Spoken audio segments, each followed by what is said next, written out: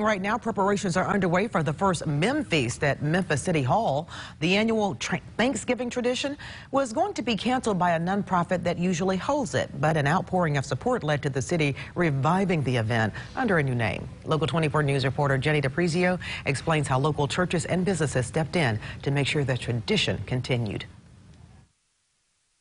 Tomorrow, this place is expected to be filled with up to 1,000 people for Memphis's first ever MemFeast. The turkeys are on the smoker and in the fryer at Mississippi Boulevard Christian Church. It's just one of 3 churches cooking food for Thanksgiving dinner at Memphis City Hall. A lot of Memphians came together and donated money. A lot of companies stepped up. So Bellevue Baptist is cooking some of the side items. Mount Vernon Baptist Church Westwood is cooking some things. And my church, Mississippi Boulevard, is cooking some things as well. The event is being held at City Hall because the former location at the Cook Convention Center is under renovation. In previous years, the food would be cooked at the convention center, but this year it's being cooked at area churches and will be loaded into hot boxes and driven downtown in city vans.